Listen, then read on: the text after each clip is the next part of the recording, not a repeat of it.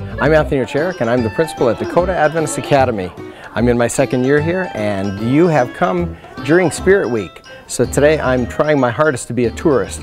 I'm trying a little bit of Hawaii and a little bit of Texas and a few other things.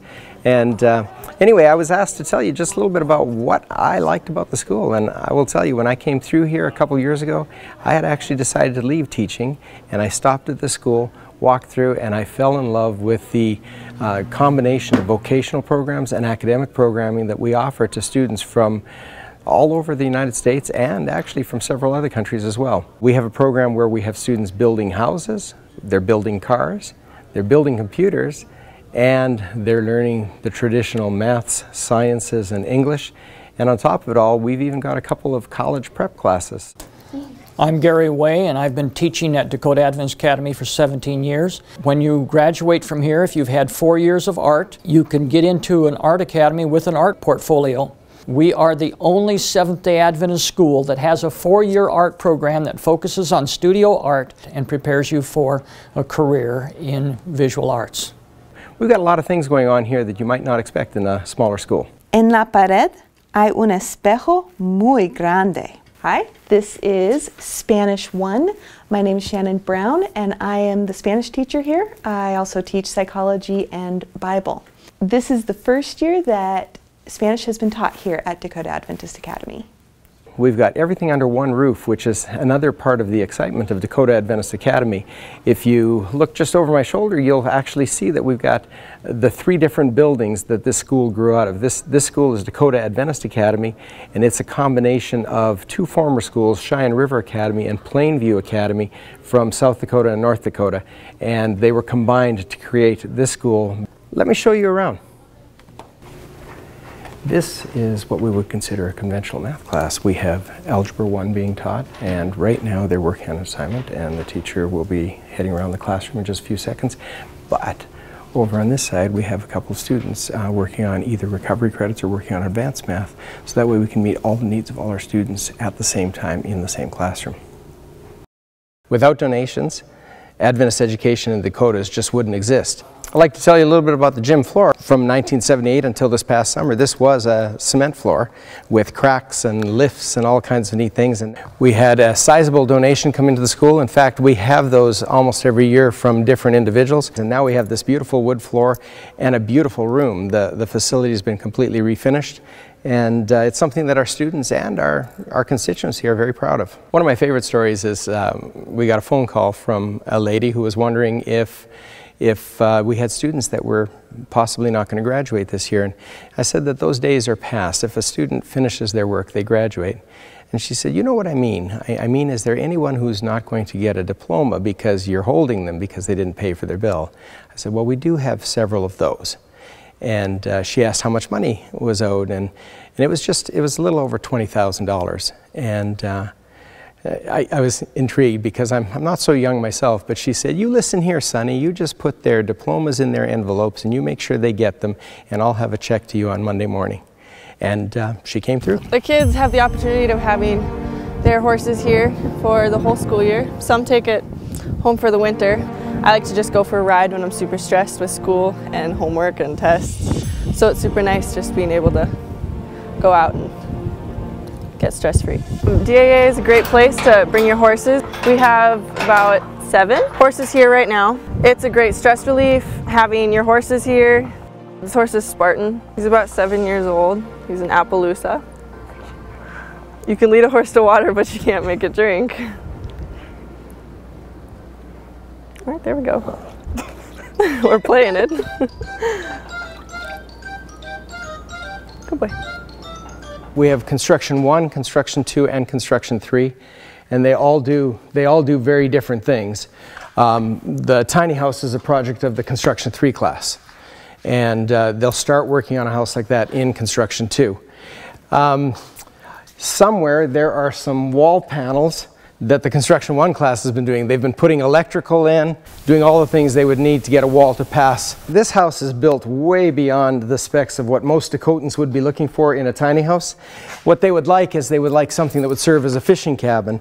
This one, however, has every convenience you could imagine, and it's got air and heat, so you could go either way for winter or summer. This house has been pretty well built with probably anything that you might want in it. We've got washer, dryer, fridge, stove. It's the kind of place that I think I could live. Oh, and look, here's the guy who helped the students build the house. Mr. Peterson is our master shop teacher in both construction and in automotives. Mr. Peterson, would you like to tell us a little bit about the special things about this house? It's built on an 8.5 by 20 foot chassis. It's 13 foot 3 inches tall to the peak. The students and I all got together and we did a layout and design, and everything come together all right. We have the corner bathroom, which is kind of cool, and it's got a regular toilet in it, corner toilet. I like the barn door slide.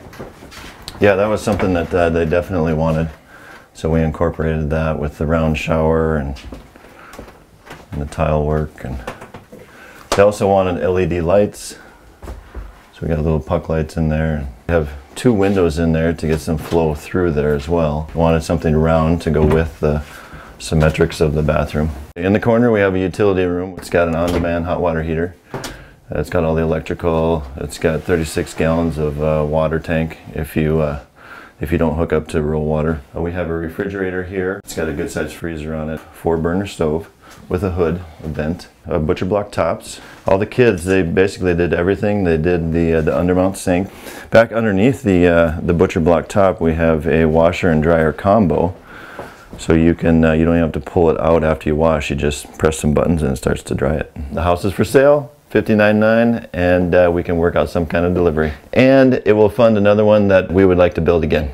Hey, come on out to Dakota Adventist Academy. You're going to learn a lot of new skills, a lot of practical stuff. The motto of the whole robotics club is gracious professionalism, meaning everybody is working towards the same goal no matter what team you're on. This is so that it will be able to push objects around on the mat. Oh yeah? What did you do? Went really slow. Kind of. You missed. The person who's driving has to spend a lot of time with this. I'm so bad at driving this. Like it's. You gotta be good at games. Welcome to Dakota Adventist Academy's automotive shop. In this facility, we do a number of things. That we have a lot of students that work on vehicles, their own projects, and then of course projects that we have for them. Right here we have a Mustang that needs a second gear. Second gear went out of it on the 5-speed, so a student's actually rebuilding that. It's his Mustang. He also put headers on it and things like that. We have 2 lifts, which is nice, tire changer, balancer. This Escape was donated to the school, and it had a bad transmission. And so the students put a new Reman transmission in it. We have all the tools in this facility to handle pretty much any repair that a major shop would have. So when you get out of the shop on your 3rd year, you actually know your way around an active operating shop. So you can walk in as an apprentice and things like that. Hi, my name is Peter Keniston. I teach IT here at Dakota Adventist Academy. We are currently refurbishing computers for elementary schools across the Dakota Conference. Oh, and by the way, this year Dakota Adventist Academy received over $15,000 worth of video equipment, such as this 4K camera. This allows us the ability to stream. Watch Dakota Adventist Academy's Facebook page for when we are live streaming. As you can see, we have some of the handbells and hand chimes. We play together with a group of students who are involved with technical handbells.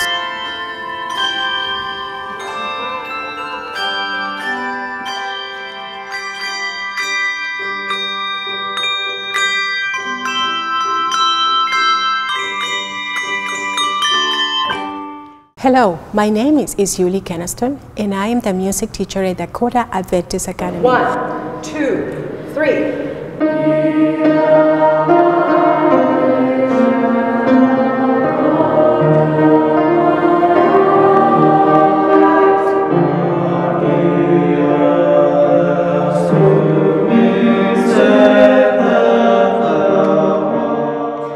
Today, I would like to share with you some of the activities that we have in school, such as strings, and we have a group of about 13 students.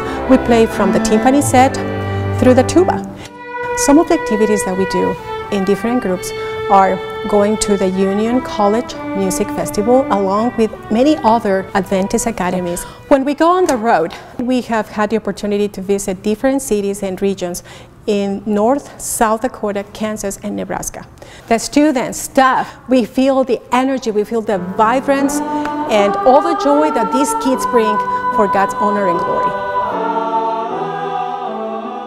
And if you would like to come to Dakota Adventist Academy, come and use your talents for God. Bring your instrument, bring your voices, bring your talent to Dakota Adventist Academy.